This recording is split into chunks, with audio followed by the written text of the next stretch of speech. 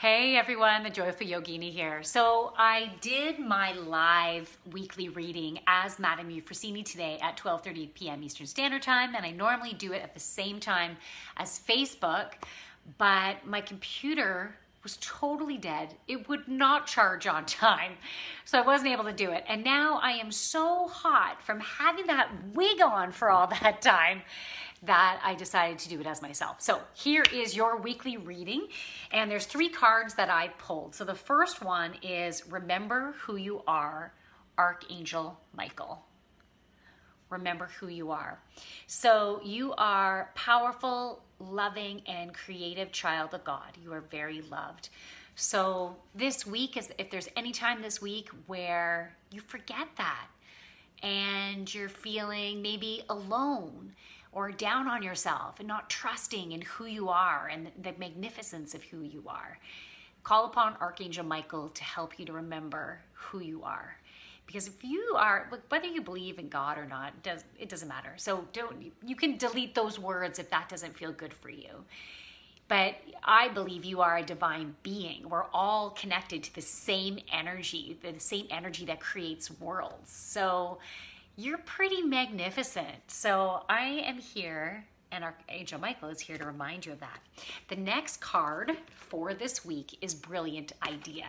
So yes, the idea that either you've just had or that's coming in this week is a divinely guided message. Go forth with it, run with that idea. And it says, yes, your idea is divinely guided. Please take action and bring your idea to fruition. So if you have this idea pop in and you just feel the excitement and energy around it, move forward, people. It is a good thing. The next card is Peace. Archangel Chamuel. Peace. Peace comes from remembering that only love is real. And I love it how he's holding the dove, because the dove is a symbol of love. So now when you have other emotions, such as anger, frustration, maybe jealousy, fear, guilt, shame, all that feels pretty damn real, right? But Archangel Chamuel wants to remind you that those emotions are coming up as your way of your body talking to you. Because when you feel that discomfort, there's something you need to shift. Maybe you have to shift your mind, your thought process about a situation or a person. Maybe you need to change your course of action. Maybe you need to actually take some action. Maybe you need to set some boundaries. So those emotions, they're real within your body, but they're not necessarily real as in this. It doesn't have to be your reality. So when you think about divine love, if you believe in angels and guides and things like that, which I do, and if you don't, it's totally cool. But if you believe in that, that's what love is, unconditional love. And that's who you are.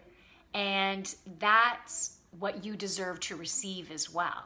So, but when you're not in that loving place of life is awesome, I'm in so much gratitude, it simply means that something needs to shift, okay? So just take notice of when you're not in that space and then process that and see, okay, what can I do differently?